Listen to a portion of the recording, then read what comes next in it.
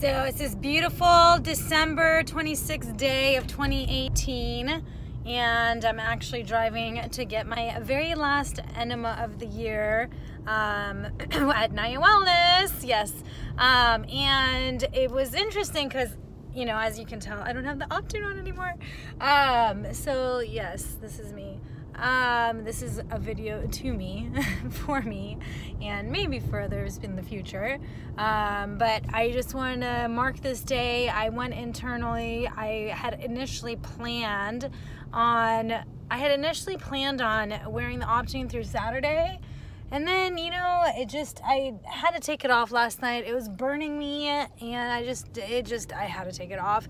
And so it just happened to work out in a way that, like, I woke up this morning and I just powerfully chose that, you know what, no, I'm done. And I went internally, I asked my questions, did some muscle testing, and everything pointed to, hey, I can just recreate my word. Yes, there's like something about me having said I'm gonna do it until Saturday. And, you know, being in integrity with myself, the commitment is to me, and that doesn't mean just because I say something, I have to stick to it for life. You know, we can always change our minds, and that's something I think a lot of people forget, is that, you know, once I say something, then I'm stuck to that for life. No, it's, you know, you can always reclaim it, change your word, and declare a new one. And that's what I'm doing. I declare I'm done with Optune, and I can't explain to you how much freedom I feel and how happy I am.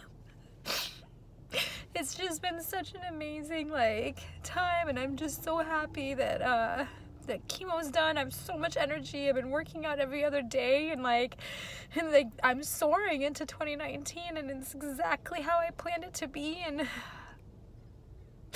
I love you. I love me. I love you. That's who I'm talking to. I love you. You right there in that video. I love you. We're free. Mwah.